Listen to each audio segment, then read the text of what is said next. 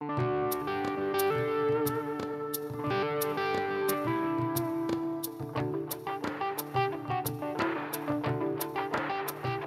friends, welcome to Raising Lifelong Learners. I'm your host, Colleen Kessler, and this is the podcast where I encourage you to trust yourself and your differently wired kiddos as you help cultivate their curiosity, encourage them to discover the world around them, embrace who they are wired to be, all while helping them discover their passions, interests, and raise them to become the amazing adults they're meant to be.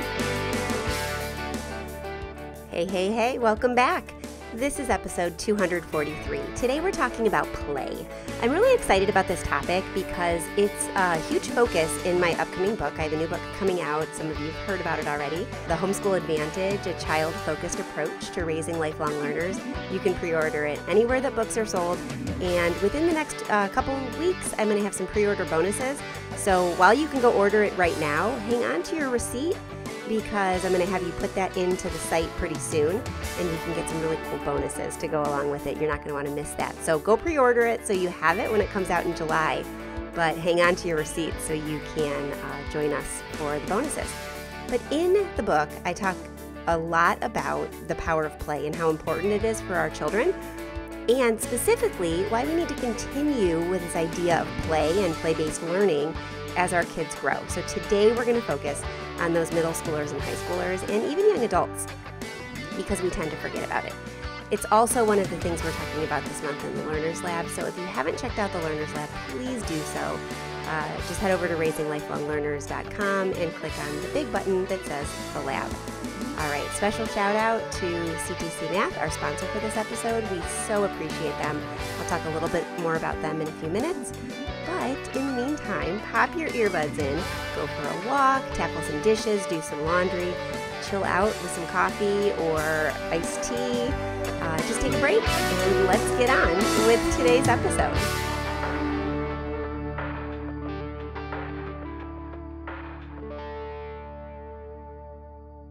Okay, so like I said in the introduction, we're talking today about play, and I'm bringing up this topic here on the podcast because we are taking a deep dive into the power of play, the importance of play, and all of the reasons we want to continue engaging in playful behavior with our teens, our preteens, our young adults, all of our kids all the way through in the Learners Lab this month.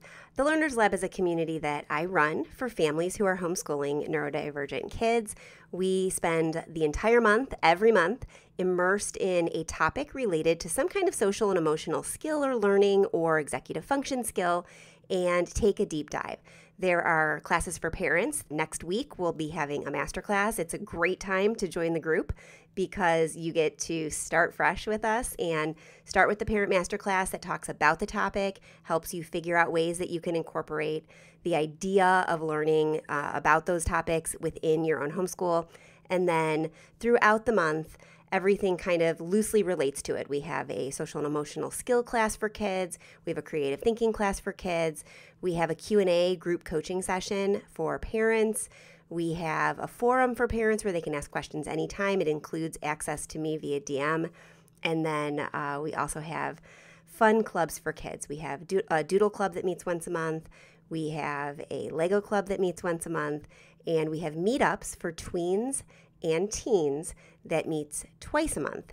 And so there's lots and lots going on. It's one of those kind of smorgasbord areas for families who have creative, quirky, outside-the-box thinkers and just need to find their people so they know that they're not alone and they can keep doing this homeschooling thing and keep going with their kids. And so check it out if you are interested in diving into this topic of play and really honing in on how you can incorporate more of it into your homeschool at RaisingLifelongLearners.com. Just click on the button that says the lab and it will take you to the page that tells you all about how to join us. Okay, so today I really want to talk about play in the world of what it looks like for our tweens and our teens, and then even into our young adults. So as you might know, if you have been following along this podcast or my site for any number of years, my children are getting a little bit older. So I started homeschooling about 15 years ago. We came into it kind of kicking and screaming a little bit because my thought was that I was leaving teaching at the time to write full-time while my kids were at school, and that their needs were going to be met at school, and then we'd have all this time to have lots and lots of fun once they got home, and I put my writing away for the day. We never know what's in store for us, right? Because parenting cannot be predicted and things change. And things changed for us. My oldest is profoundly gifted. He is a very outside the box thinker, and school was just not a fit for him. So even though my husband and I are both teachers and he still works in the public school system, and I did for a number of years, we just couldn't get the system to work for our particular flavor of child. And so we went into homeschooling, and it has been a great fit for our family.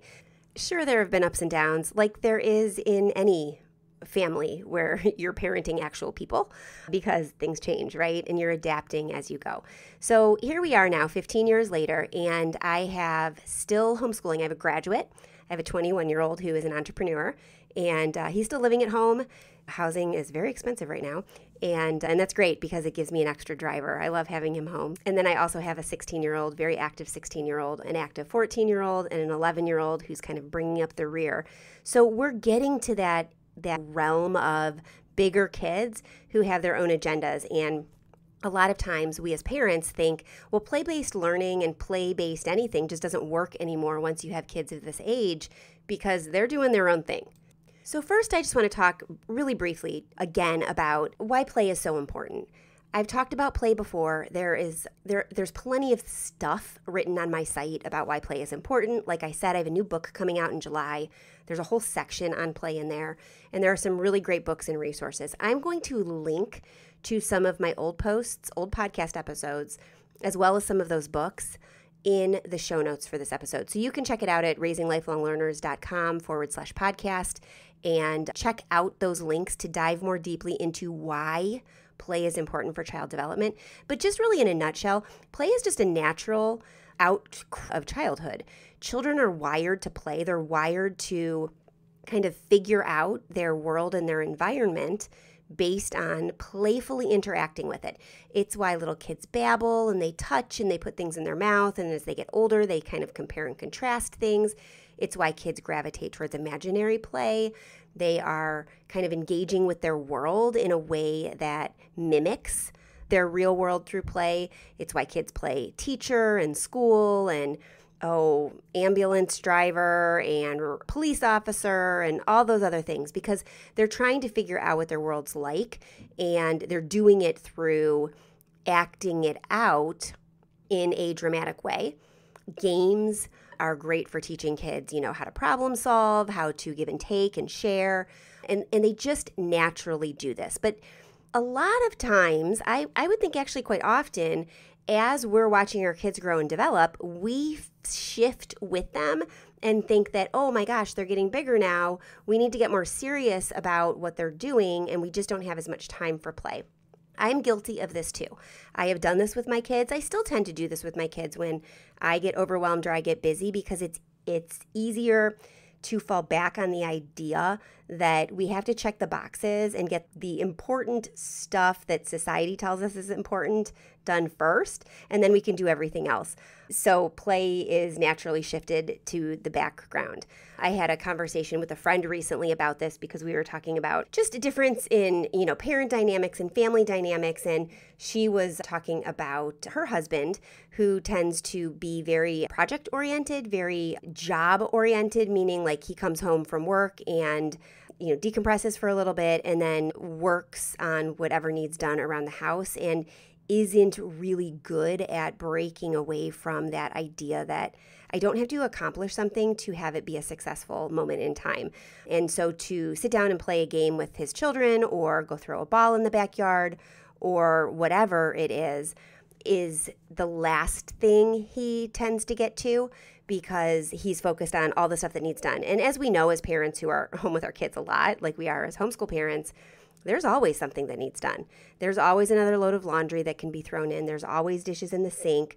There are always things that don't get done in the regular everyday. And so if we based our lives on the idea that we couldn't recreate until the stuff got done, we'd never recreate. We would never enjoy one another. We'd never take time to play a game or connect in a way that was not job related. We'd just be focused on chores and what is and isn't done all of the time. My husband does this too. The other day I was with one of my kids who was in a play, and I didn't get home till very, very late because I went to the show, had to get her there early. And then afterwards, she and some of the cast members went out for a meal. So I went with one of the other moms who has a child who can't drive. And we didn't get home till 1 o'clock in the morning. And so the next day I asked my husband how the evening was with the 2 children he had at home. And he's like, oh, it was okay. We didn't get much done though. And he was marking the success of the previous day based on how many of the chores did and didn't get done, whereas I was basing the success of the previous day on the amount of time I was able to spend with my daughter one-on-one and watch her interact with her friends and kind of joke around about some of the different things that were going on. And it's easy to fall into the previous camp like my husband because there's always something that needs done.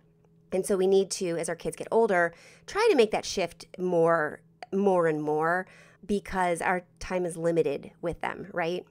And I know this is universal. Like I said, my friend and I were just talking about this too, and it's very common in her household. I know others who one of the parents tends to be more like driven in that we've got to get this done and this done and this done, and the other parent's like, I know, but I just want to hang out with my kids. And so we've got to strike a balance, but we also have to remember that play doesn't go out the window and become replaced by a checklist just because our child hits like the middle school years or the high school years. Life does not have to ever get completely and totally serious. I want to be an adult who has downtime too. And I want to model that for my children. I want my children to know that they can continue playing and exploring as they get older. Play can look differently. So let's talk about that. First, let's talk about some of the misconceptions that we have as parents about play as our kids get older. And then let's talk about some of the different ways that play can look as our kids grow and change. So one of the most common misconceptions when it comes to play as children get older is that, frankly, play is only for young kids. It's often associated with early childhood. And as children age, there can be a belief that it's just not as important and that they can no longer benefit from play. Like, we know there's nobody that's going to deny a play-based preschool or kindergarten or even early elementary school doesn't have its benefits. But there are people that would argue till their death that a play-based middle school or high school is ridiculous because our kids need to get serious, or how else are they going to survive in the real world? And the truth of the matter is that we just have to have more balance as we grow. We want our kids to work towards a goal and be successful towards that goal, but we also want them to have downtime. I've talked to parents before about an epiphany that I once had a handful of years ago now, when I was realizing that I am my children's only complete and total example of what a healthy adult female life is like and what an adult motherhood experience is like. Sure, my kids get exposed to a lot of different mothers and parents and husband-wife relationships and whatever that may be, because they've got friends and they sleep over their friends' houses, or we have these relationships with other people. But you'll agree with me, I'm sure, that we're very different in our own home behind closed doors than we are out and about. And, sometimes that just means we're a little bit more short-tempered, or we're a little bit messier or less put together than we look like outwardly. There's always something, right? For the most part, I try to be a what you see is what you get person and treat everybody with kindness and respect. But my kids see the best and the worst of me. Most people see the best of me. And so I want my kids to see the best version of me as often as I can give that to them, because I'm their only example of parenthood. I'm their only example. I mean, my husband too. So I guess it's the better thing to say is I'm their only example of motherhood. And I want them to know that that means I'm there for them and that they can be there for their children. I want them to know that I believe they can always come back home because they're my children for their entire lives. And that doesn't stop because they turn a magical age of like 18 or something else. And so they're welcome with me for as long as they need that support. But I'm also going to be hard on them if they need it, right? I'm not going to say, okay, yeah, just go sit here and whatever. I'll still treat you like you're 15, even though, you're 30. No, I want them to become the best versions of themselves too, but I'm going to be here for them. I'm going to be honest with them. I'm going to hear them out. I'm going to help them when they need help and step back when they need me to step back. I'm going to play with them. I'm also going to enjoy my own hobbies. They see me writing, they see me journaling, they see me trying new things. I'm not always good at them. They've seen me try. I was in a play with my daughter once. I hadn't been in a play since I was in high school.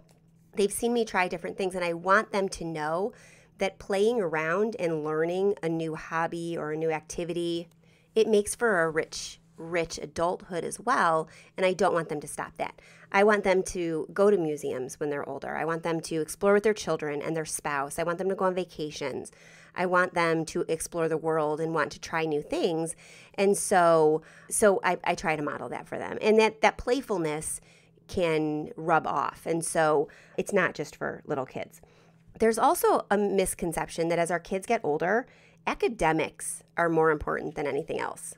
A lot of people begin to really think that as children enter middle and high school, there needs to be a shift to a more academically focused mindset with less emphasis on recreational activities, or those recreational activities need to be really, really limited. We had this conversation recently, one of my kids and I, because they were planning on doing a summer activity with several of their friends, and a couple of their friends pulled out at the last minute. And when they talked to them about it, it was because those friends of my child's parents had decided that because they only have one more summer before their senior year, they needed to be more focused. They needed to take an SAT or ACT boot camp to get those scores up so they could take it another time and try to get, more scholarship money, which there's a value in that. They wanted them to focus on work and some summer school extra classes to boost their GPA and do some community service work so that they could have a better looking transcript as they were applying to colleges. And that there's so much value to all of that, but we need to remember that our kids are kids too. Our teens are kids too. And while it's the last summer, if they're entering their senior year, as these friends are, it's the last summer they have as kids too, and with their current group of friends, because most of them are going to be scattered to all different places after high school. And so when we were thinking about what my daughter, who is going into her senior summer in the next couple months, what she's going to be doing before she enters her senior year, we really wanted to strike a balance. So she's doing a vocal camp. She's doing a show. She's auditioning for another show that's going to be in the fall. She's also taking a college class. We've chosen, because of the time constraints, to do an online asynchronous college class in an area of strength for her. So it's not going to be as difficult, say, as a class that is on a new topic in person with lectures and like in-class assignments and having to be in a certain place at a certain time, because she doesn't have that and wants to spend some time with her friends. So by taking an asynchronous college class in an area of strength, we know she's set up for success. We know she's going to be successful in getting a good grade and towards those credits. And she's going to still have time because she's going to be able to front load her coursework to be able to go to that vocal camp and to do the shows that she's going to do while still having time to see her friends and go out with them before they leave for college or, in between the things that they're doing. So we need to remember that there is an importance to thinking about the academics and the future and how to set our kids up for success, but we're not going to set our kids up for true success unless we also allow them to focus on their social time with their friends, their relationships, and then all the other things that recreation builds, play builds in our kids. Problem-solving skills, creativity, critical thinking, because all of those soft skills that go along with play and recreation and connecting with people in areas of interest and fun can contribute to greater academic success in the long haul. Another one of the misconceptions that parents can often have is that the prevalence of technology reminds us or makes us think sometimes that traditional forms of play are no longer relevant or necessary. And that if they're just, playing Fortnite together in a group, or they're, playing another video game or connecting virtually, then they're okay. They're having their downtime, their recreation time, so we can pack their days with the academics or the community service or the boot camps, whatever it's going to take to get them, the best looking transcript. But technology, while it has its place, hands-on physical, imaginative, and social play is still essential for well-rounded development. I have a couple teens. Well, I do. I have a couple teens. I have a preteen, and then I have a young adult. All of them engage in online play with their friends. My youngest plays Roblox with some friends. Actually, my girls play Roblox with friends too. My oldest plays several different types of games with his friends. But there's nothing that takes the place of them getting together. My daughter has friends over all the time, and while some of that time they're playing like Animal Crossing and Stardew Valley and some of the other games on our Nintendo Switch, and then they pull out the Wii and they play Wii Sports, they are also experimenting with boba kits and making homemade boba at home and going for a walk in our woods or at a local park. Or they're, going to the mall and hanging out and shopping, or they're shooting baskets in the backyard, or whatever it is. There is a tremendous importance to that relational play that is not completely met with just technological play. There's a place for both of them, but we need to make sure that they're getting an opportunity to be hands-on, physical, and face-to-face. There's often also a misconception that play is not productive, and some people view it as kind of a waste of time, especially when we compare it to structured activities like homework or a class or a job or something like that. But the truth of the matter is play enhances skills. It builds teamwork, it builds communication skills, it helps contribute to emotional regulation, and all of this contributes to our overall development of well-rounded people who can bounce from whatever comes their way, and they can be resilient when things happen because they happen, and so we want them to have those opportunities as well. Parents think that, and I know that I can be guilty of this. I know my husband is guilty of this. That play is exclusively for leisure time. It's a leisure activity, and there's no potential for learning and personal growth within play. My husband will often come home and see when he walks in, one is over here and, she might be playing on the Switch, Animal Crossing, and another is just kind of like drawing or reading or just hanging out, and then the other is like playing Roblox or whatever. And he'll come in and he'll be like, okay, let's get going, get off the screens. I'm sure you've been on all day. And okay, so first they haven't, and then second, they've now gotten this time, and while it is definitely a leisure activity, it also serves as a platform for learning and problem solving and self-discovery and promoting holistic development. They get to be a different version of themselves. And so just by encouraging them to continue to explore, they get to see what they might be interested in. And we have to remember, and we're going to talk a little bit more about this, but play doesn't have to look like going out and throwing a ball, and it doesn't have to look like playing a board game. Play is also picking up new supplies and trying a new hobby. It's designing and creating with Canva or another graphic arts software. It's trying new things in a playful way to see what sticks. And so they get to continue to reinvent themselves, and that's not just leisure. Yeah, it's leisurely to be able to explore something with no idea of how it's going to turn out, but it's also learning and growth and development. Another common misconception is that teens don't want to play with parents. And maybe they don't want to go out and, I don't know, play a pickup game of basketball or play what you want to play. I guess maybe that's it. They don't necessarily want to play what you want to play, but I just don't think it's true that teens don't want to play with parents or other people in their family. While preferences change, most teenagers value and benefit from shared recreational activities with their parents and their family members. We have teens and young adults that come over all the time, and they're playing a favorite amongst my older son and his friends is the game of Catan. They are actually doing like poker nights now, and every time I go in that kitchen and they're playing, they invite me to play. Now, I'm not a huge fan of that particular game, and usually I take the time to work when they're otherwise engaged. But sometimes I'll jump in and play Uno with them or something else that I like, and sometimes I'll engage in the things that they like. And so I want to caution all of you listening and getting sucked into those stereotypes of teens don't want their parents around and the teen years are hard. They can be hard, but our teenagers want us just as much as our kids do when they're little, and they just want us in a different way. My daughter will have friends over, and I'll be playing a game with the younger siblings, the 14 and 11-year-old, and she and her friends will join in the games too.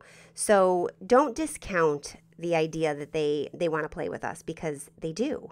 Parents also often think that play is incompatible with anything serious, and it's perceived as not being able to address serious issues, discussions, health, or academic challenges. But the truth is that play can be very therapeutic and can be an effective way to approach and navigate difficult topics and provide a comfortable space for communication. One of my kiddos just got a Lego set recently and was building side by side with one of their friends, and they were chatting about like deep things. And so play can facilitate great conversations because you're just hanging out and the pressure's off. And so play can be very therapeutic, and it can be very serious, and it can open up the floor for other things. I know when my daughter's had a really long show run or she's exhausted, she'll often want to just sit and relax with her friends instead of going out or even talking, with me. And that looks like them playing a video game together. They play some common games like Battleship and Connect Four and chess and things like that online, like against each other, but they'll sometimes do that side by side and then talk while they're playing. So it does open up the floor for this relaxed way of communicating and enjoying one another. The thing is, as our kids start to grow, we often forget that play is important, not just because it's fun, but because it helps to foster a positive and supportive environment that has very significant cognitive, emotional, and social benefits. And so let's talk about some of those cognitive benefits to play in especially adolescence. It encourages teens and tweens to think critically and creatively. It helps to foster the development of problem-solving skills. Whether they're engaged in strategic games or imaginative play, teens learn to navigate challenges and find solutions. One of my teens loves to play role-playing games. They get on text with their friends and have these entire world-building situations where they adopt a character and they're navigating their characters through these different scenarios and basically creating a choose-your-own-adventure story as they go. That is imaginative play in a teen format. Cognitively, play can also boost memory and learning skills. Engaging in various forms of play like educational games, it stimulates the brain. It enhances memory and cognitive function.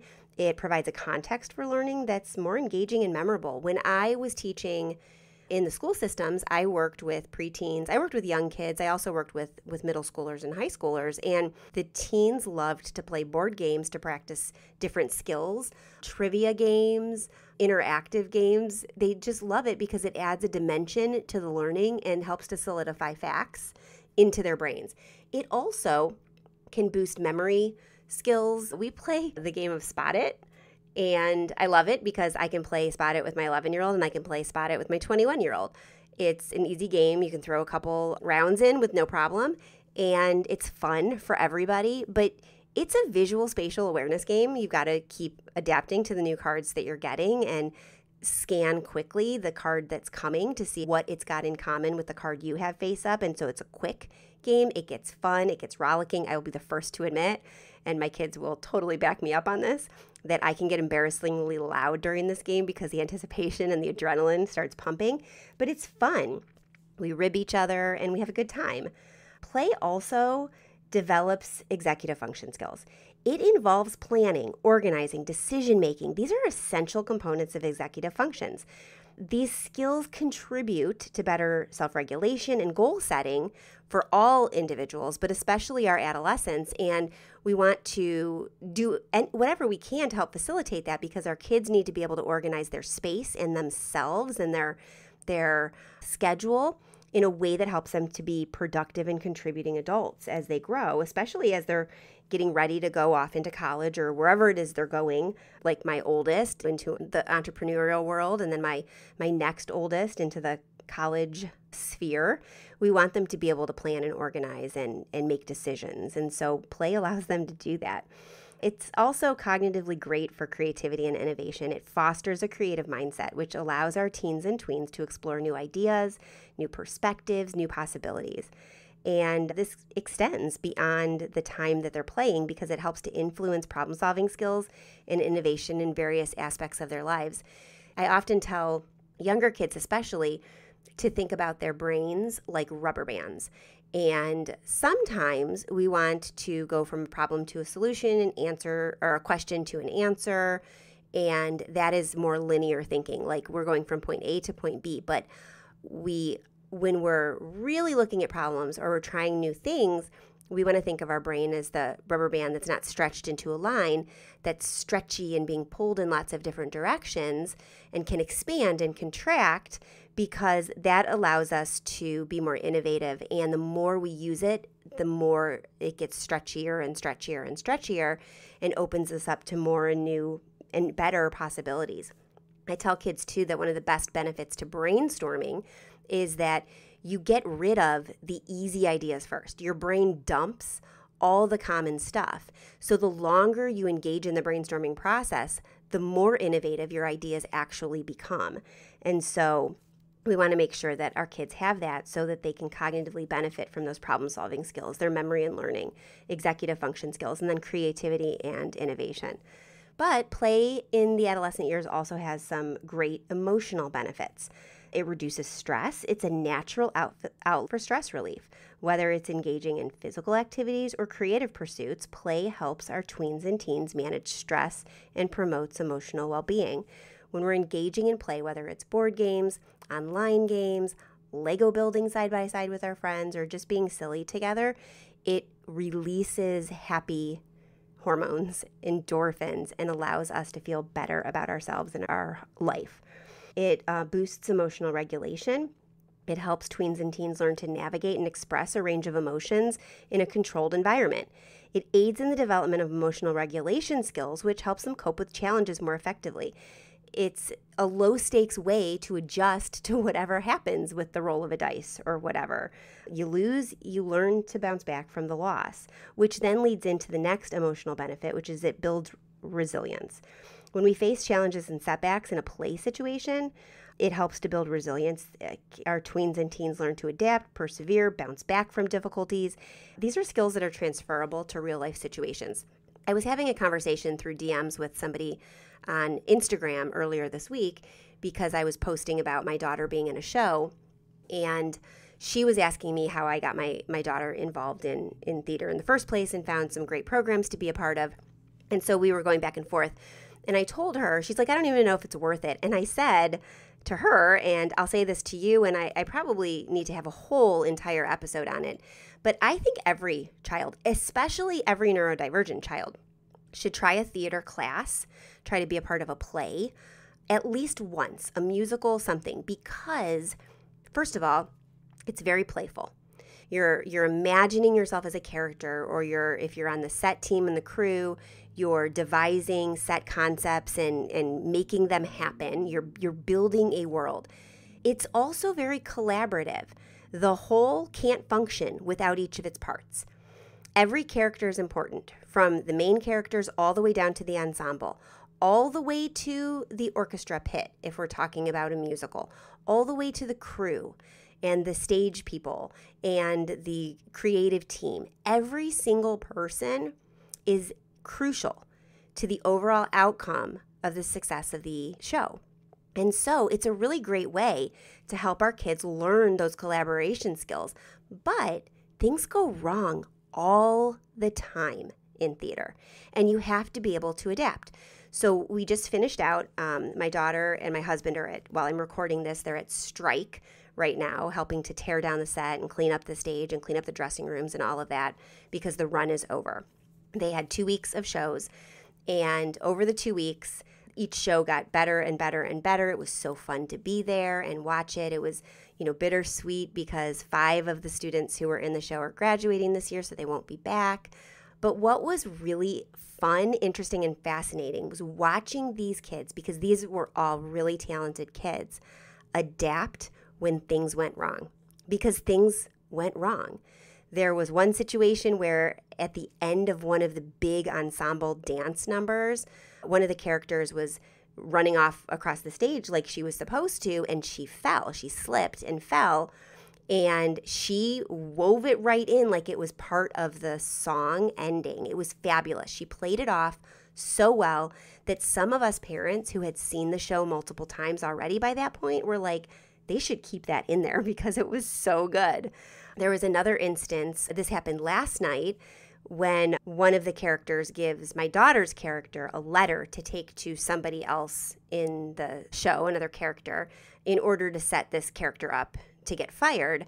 And it's really like a nonsense kind of error, because the whole point is to get this character that my daughter is playing caught with the character she is bringing the letter to, because the show is a 60s show, How to Succeed in Business Without Really Trying, and she plays a really good-looking secretary, and this clerk is, kind of lascivious. And so she was bringing something to him in order for this other guy was setting him up because he wanted him fired so he could get his job. And all of the shows, he gave him a letter, pretended it was, something with writing on it. And the last show, there was no paper put on the desk like it was supposed to be, because, you set the props out beforehand, and that particular prop got overlooked.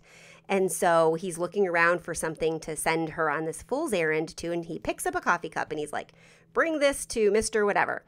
And she looked at it and he looked at it and she's like, okay, Charlie, whatever. And she goes off and does her thing. And it played off so perfectly because the whole point was it was a fool's errand anyway, so you didn't need it to be a piece of paper. And the way the two of them just embraced, this is what's available, so we're going to make it work, made it feel like it was how it was supposed to be. Nobody who hadn't already seen the show 5 times by that point picked that up. And that is an improvisational skill. That is a thinking on your feet skill and problem-solving skill. Her character had to bring something to this other person in order to set him up for the next scene, and the person who was in the scene with her currently had to give her something to take with her. And they both just played it off so well. Theater does that, which is why it's a great thing to do with our kids. It gives them the emotional benefit of resilience, bouncing back, learning to collaborate, and deal with whatever life throws your way.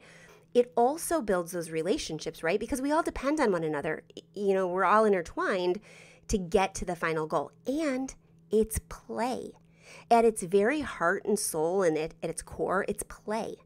And so they're playing characters and exploring different perspectives. And so play gives them those emotional benefits as well. It also allows for self-expression. Play is a medium for self-expression.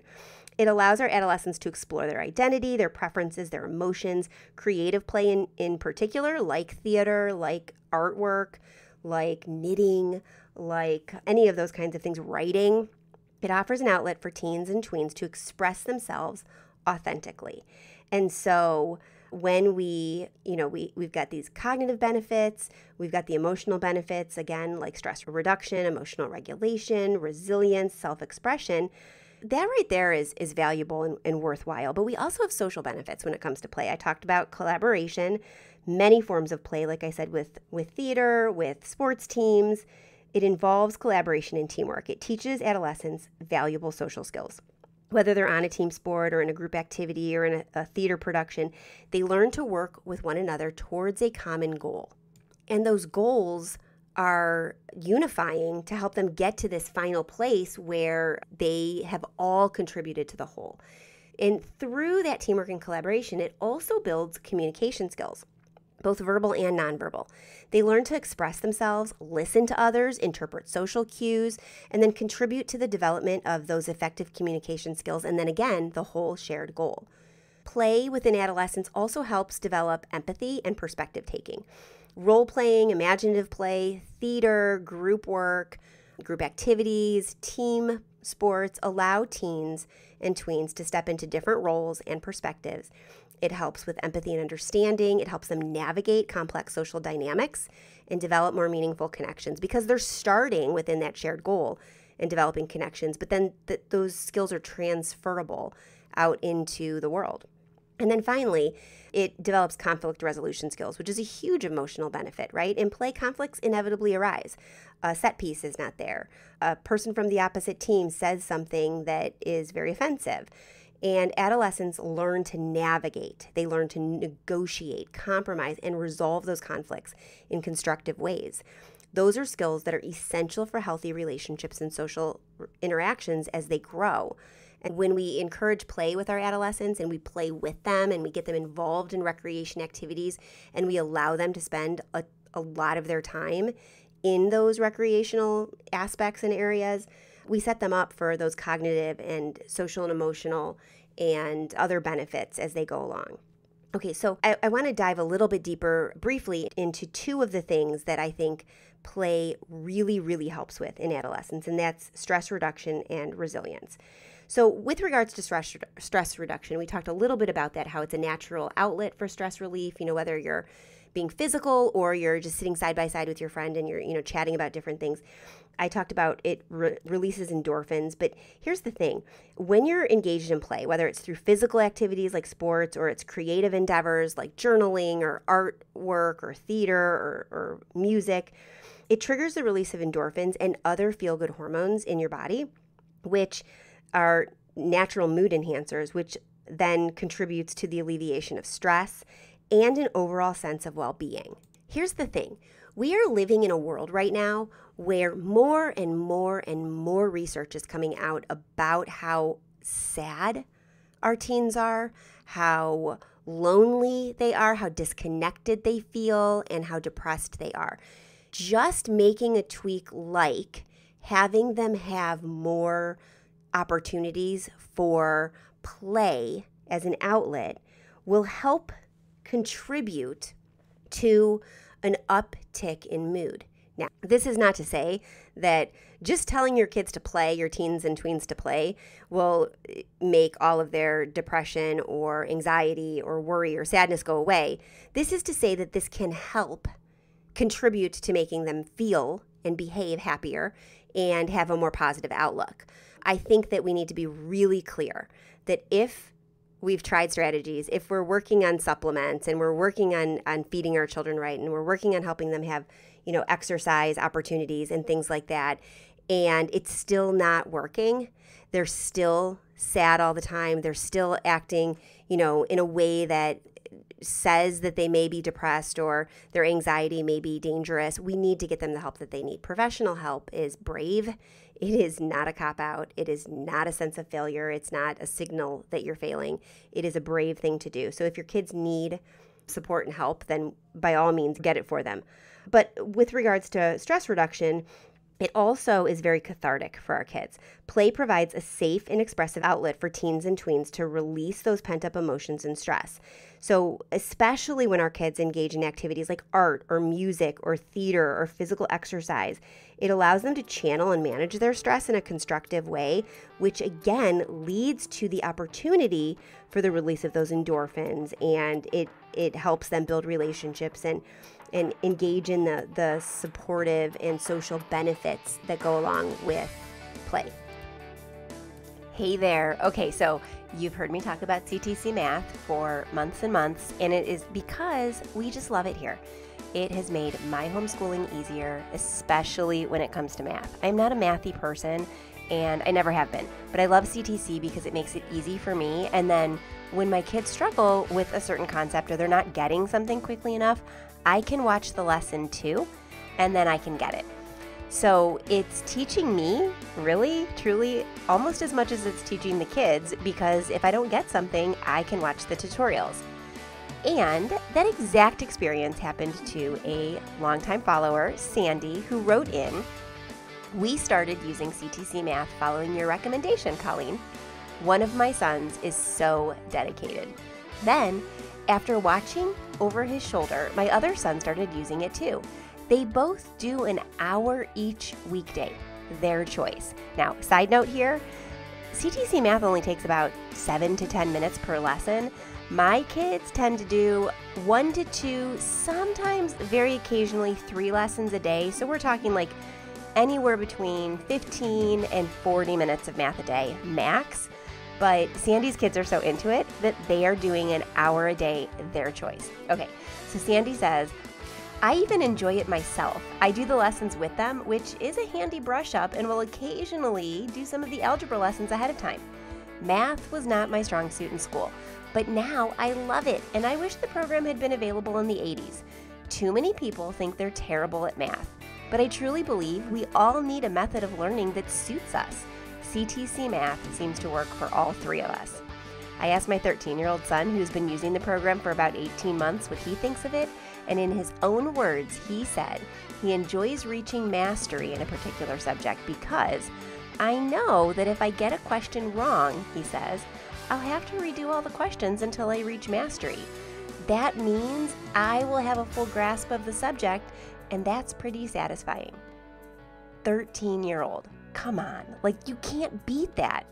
Okay, FYI, Sandy says, I have the pass rate set to 90%. So parents, you can set the rate you want your kids to meet. My settings, depending on the kid, are set between 85 and 95%. I've got one kid who is a full year ahead in math, and he's really good at math, and his is set to 95%. I've got another one who's a little iffy at math, and that kiddo's level is set to 85%. So you get to do what you want to do in it, and that's amazing. Okay. She goes on to say, and finishes off this quote by saying, "CTC Math is unlike any platform that's out there, and I just love it.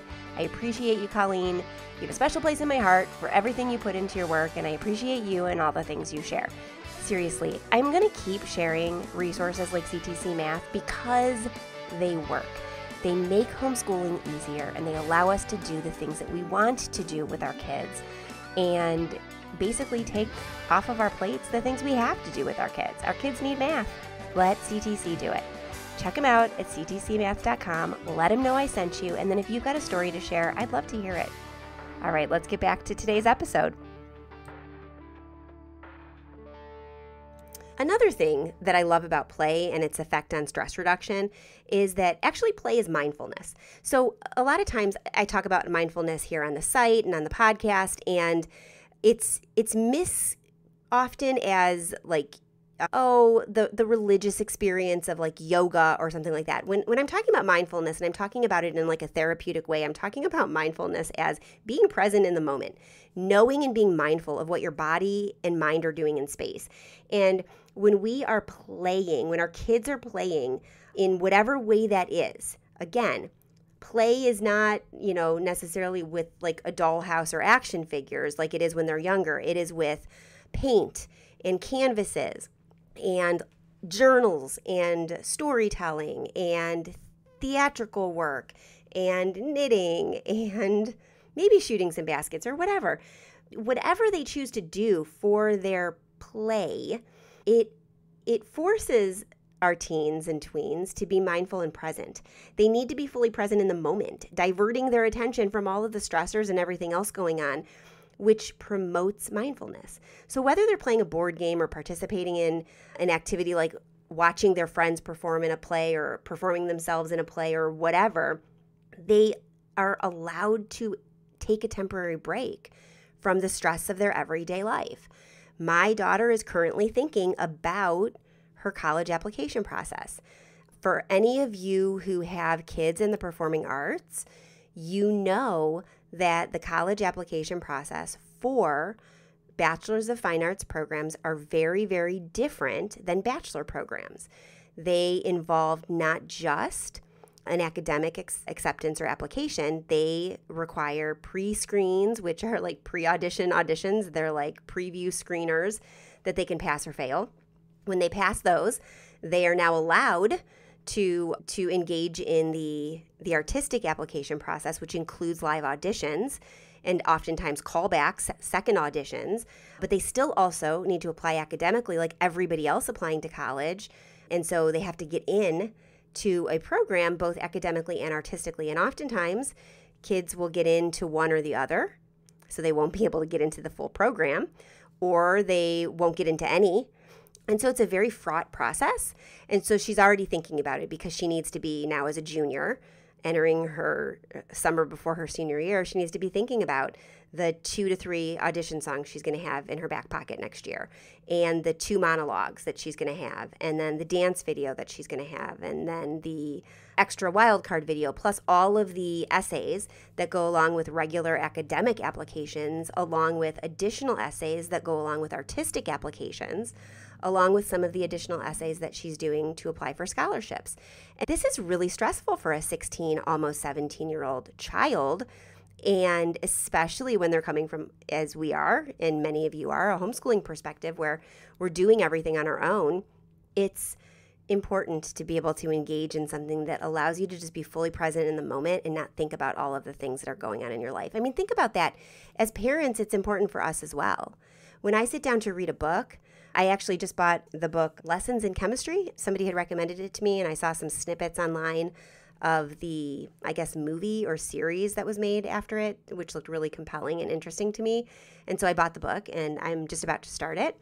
And that allows me to be fully present in something other than all of the stuff I need to do to make sure all of my children are being homeschooled right, that I'm meeting all the needs I need to meet within my kids' different programs to get them into the things that they want to get into, finding opportunities for the kids to explore their various interests, and all of the stuff that goes with that. So we know the benefits of it when we're adults, and we want our kids to have the benefits of that as well. Okay, I also talked about the resilience piece, and I think that this could be one of the most important things that play teaches our adolescents and our kids, but particularly when we get into adolescence. Play situations often involve challenges and setbacks. I already explained some of those, related to like theater productions. But whether it's overcoming obstacles in a game or dealing with unexpected turns in whatever it is, like theater or a sporting match or whatever, teens learn to face and navigate difficulties, which then contributes to building confidence.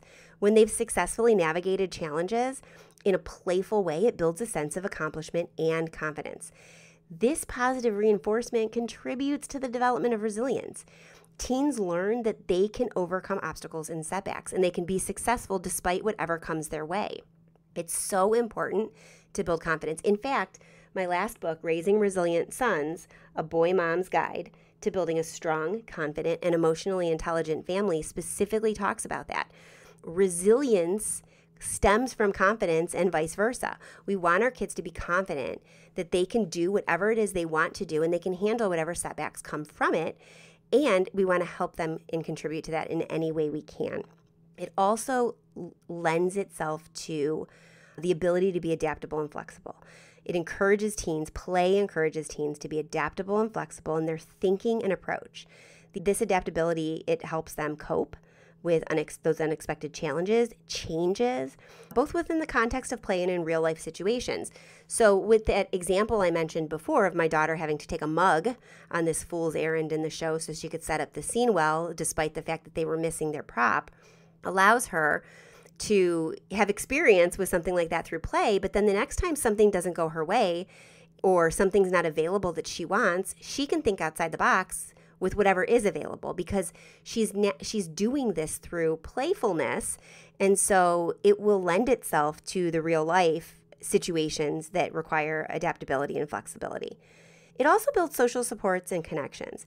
When play involves social interaction like this, whether it's playing a team sport, engaging in group activities like theater or classes, social support and connections formed during playful activities can serve as like protection.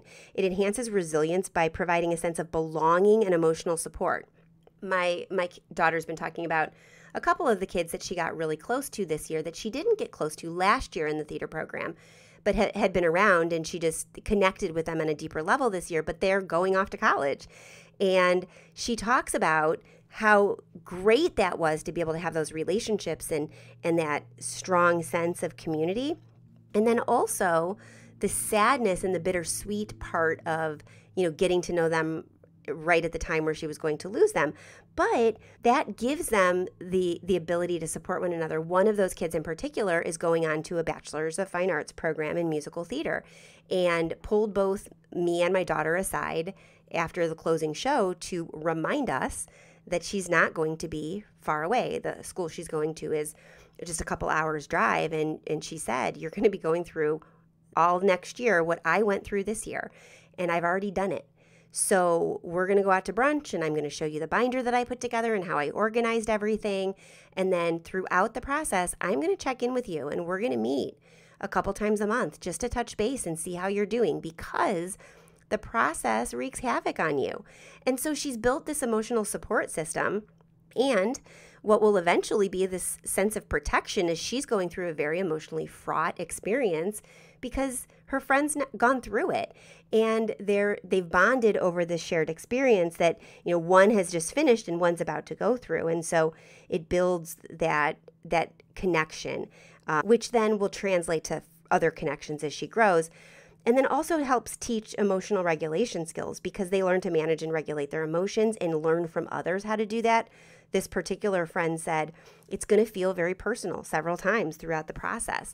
Maybe you don't get into a place that you really wanted to get into, or, something didn't go very well, but you have to remember that it's not about you because there's so much subjectivity in it. And I'm going to be there to remind you that, you don't want to lose it over every no, because no's are part of the job. And so emotional regulation is learned through those relationships that come from the shared play. It also just, when I've talked before about the idea that there's no such thing as balance, right? In a sense that we can effectively and equally maintain every aspect of our life simultaneously. What going through life in a playful way does for our kids is it helps them know that a balanced-ish lifestyle is important and possible, because they see that we engage in playfulness with them and on our own, and it provides a healthy break from the jobs, the chores, the tasks that need done, as well as all the academic pressures that teens and young adults, possibly who are in college, face.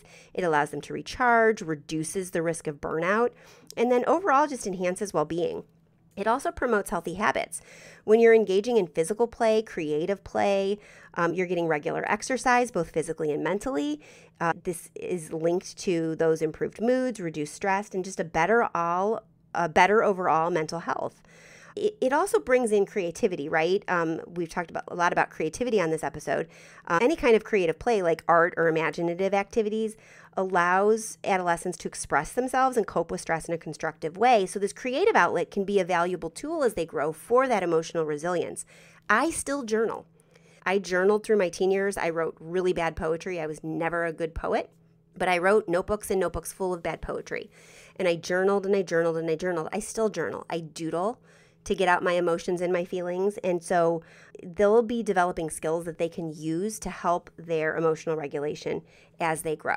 Okay, so we've talked a lot about the myths, the misconceptions, why they're myths and misconceptions, what the social, emotional, and cognitive benefits are to engaging in play with our adolescents, and then the deeper parts of the stress reduction and the resilience. But I want to talk really briefly, because this is a longer episode than I planned, about I want to give a quick list, and I will put this on our show notes too, of what kinds of things we can do with our teens and tweens, in case you're like, okay, that's all great and well and good, but like, what do I do? how do I play with my kids? What do I do with them, or what do I encourage them to do?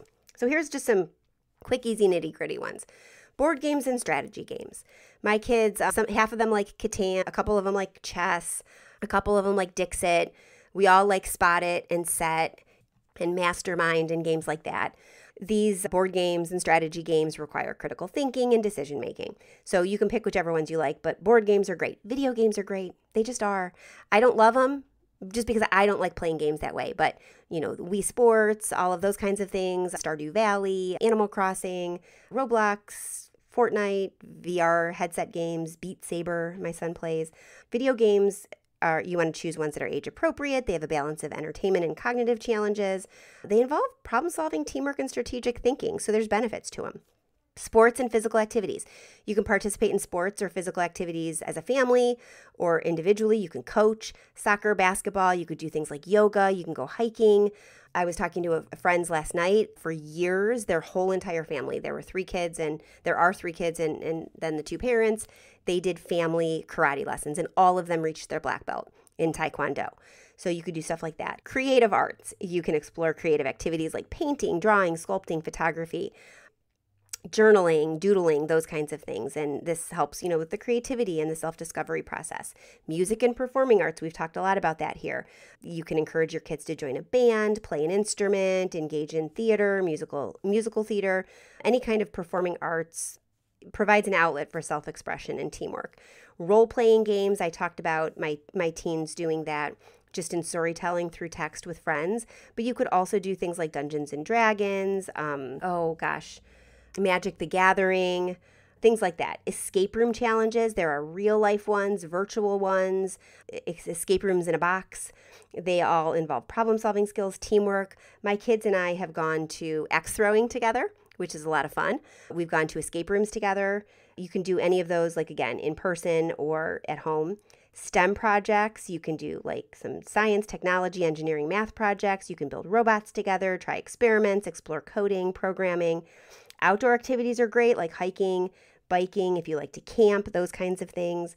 When my husband and I were dating still, we would have weekend game nights with friends, but they were tournaments with brackets and everything. And we'd rotate through different games. And it was so much fun. We had this like lame trophy that we had created, as young adults do, and passed it along to whoever won. We did video game competitions and board game nights and all sorts of stuff. It was a lot of fun. You can engage in like cooking and culinary exploration, maybe take a class with your teens, explore new recipes, take turns cooking and trying new ingredients.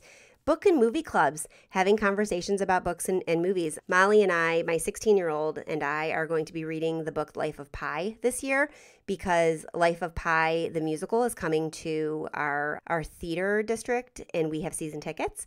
And so she and I are going to both read the book and talk about it before we go to see the musical. Community service projects, you can volunteer together and help to develop a sense of purpose, social responsibility, and opportunities for teamwork.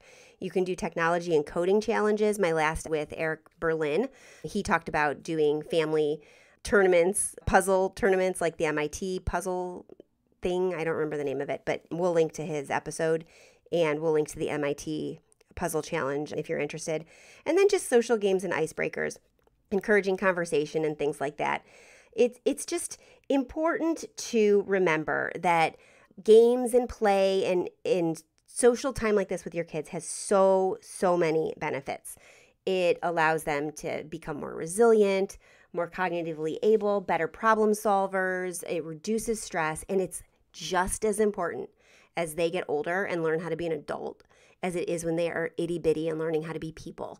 And so we don't want to forget about it. Again, if you're looking to explore play further and on a more deep level, then hop in and join us in the Learners Lab this month. This episode is airing on May 1st. May is all about play in the Learners Lab. And on Monday, May 6th is our masterclass for parents about incorporating play in your kids across the ages. So if you join us, soon, you can get right in on that live. But even if you join after May 6th, the replay is always available within a couple of days, usually within 24 to 36 hours. So you can watch that masterclass and then send questions in if you want. We'll have a deep dive Q&A coaching calls about it. We will be talking about it with the kids why play is important, what do you get from play, and how you can try new versions of play. And then the kids will also be engaging in play through the Doodle Club and through Lego Club, and then through the meetups where Miss Marielle does some really fun things with them. And so we'd love to have you. It's a great community, and we are better together. The thing about it is you can totally do this homeschooling neurodivergent kids thing. And I want to change the face of that. I want to make sure that you know you are the exact parent for your kid, and they are perfect the way they are. And our job is to help them become the best versions of themselves. And that's what we do in the Learners Lab. And so again, this month is all about play. So if you want to jump in and join us and dive deeper into that topic, check it out over on the show notes for this episode, along with links to the different books I talked about, some of the past episodes where I discussed play, and all of the other resources that you could possibly need to incorporate more play into your homeschool day. A special shout out to CTC Math. We're just really grateful that they continue to sponsor this podcast because it's a great math program. Like I said and have said before, I'm a customer. Yes, they sponsor the podcast, which is amazing because it keeps this podcast going. But I'm also a paying customer. I've been a paying customer for like 3 years now. And I will be a paying customer until my youngest, who is 11, graduates high school because it's easy for me. It is wonderful for them. They are growing at leaps and bounds. When they are feeling like they want to accelerate, they can accelerate. When they are feeling like they need a little bit more help, they can go back and retrace the lessons. It's just really, really a great program. So check it out, ctcmath.com. Let me know if you're using it and you love it. Let me know if you have any questions. I would just love to hear feedback. Okay, have a great week. We're going to be back next week, same time, same place. I have an interview to share with you that you are going to love. In the meantime, have a great week with your kids. Play. I would love it if you did something playful as a family this week and let me know what you did. Do something outside the box. Do something maybe you haven't done before. Push the boundaries of play and enjoy your kids, whether they are young or they are in their teen and tween years. And let me know. There's a contact form over on the show notes, raisinglifelonglearners.com/podcast. And you can hit reply on that and send me an email, or you can send me a voicemail. Let me know what you're up to. I would love to know how you're engaging your kids and enjoying them. Have a great week. I will talk to you soon. Bye for now.